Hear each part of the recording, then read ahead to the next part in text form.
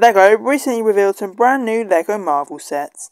First off we have set 76253, Guardians of the Galaxy Headquarters. The set retails for £8.99 and the set contains 67 pieces. Next up we have set 76254, Baby Rocket Ship. The set retails for £29.99 and the set contains 330 pieces. Next up is set 76255, the new Guardian ship. The set retails for £89.99 and the set contains 1,108 pieces. All three of those sets released on the 1st of April 2023.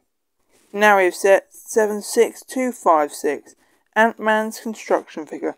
The set retails for £29.99 and the set contains 289 pieces. This set is available to pre-order now from the LEGO.com website.